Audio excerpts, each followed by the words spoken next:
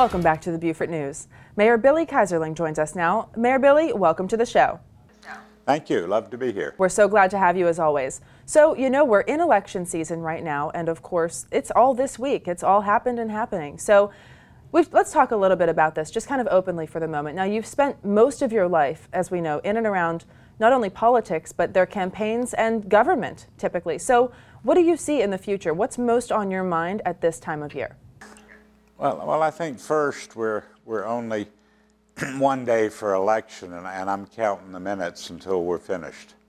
I find that the country is so divided over superficial things. I think we're more focused on our differences. We're more than our commonalities. I think we are one nation under God, divisible by all.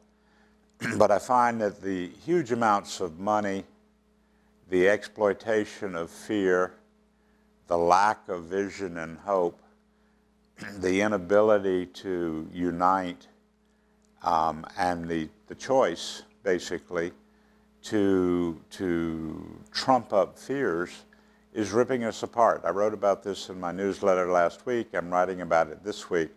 We are deeply divided. You know, we went through an American Revolution chasing an ideal. We tripped on a civil war where that ideal was challenged, but 150 years later, we're still healing those wounds. And what I find is that people are more interested in picking at the scabs and opening up the wounds than moving forward. We have such capacity in this country. We have such good people in this country. We have so many people who, with leadership, and I'm not talking about the presidential level particularly, but with leadership in our communities, leadership in our churches, leadership in our civic organizations, could really be holding hands and marching forward to make this country and the world a better place for all.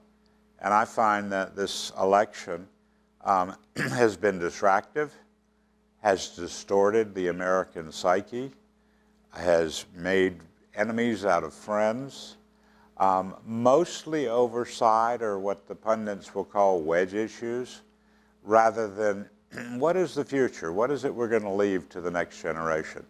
So I'm hoping on Wednesday morning we're all going to wake up with a sigh of relief that it's over with, that it was painful, that we'll live with whatever the results are, and that we'll move forward.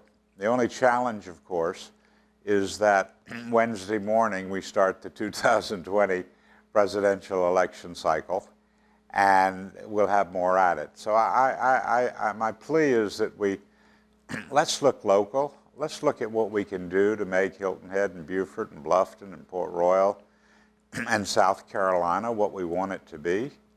Let's not look at why someone looks different, how someone thinks different. Let's get rid of the hate. Let's reunite the love. Let's come back to the basic principles upon which this great nation was found. Billy, very quickly, and we're running out of time, but I think the viewers would love to hear, just what would you say is the thing that we need to do? I'm sure that there are many, but what would you say is among the top things that we need to do to see that vision that you're just talking about now come into focus and get away from these divisions that you're discussing? Right. Well, I tell you what I'm going to do, but it's what I do all the time, is that I'm very fortunate in that I'm the mayor of a council of only 5 members, each of whom is elected citywide, so we don't have districts to fight over, and each of whom comes to the table with an ability to build consensus so that we get what the people want done. So I would recommend that those on different sides say, okay, it's over with. Now let's sit together. Let's talk. Let's see where we can find common ground. And let's get some hope again. Let's get some hope. Let's instill in the young people the hope that there'll be a future. So the short answer is we need to start talking again, talking to, listening to, not talking at and ignoring.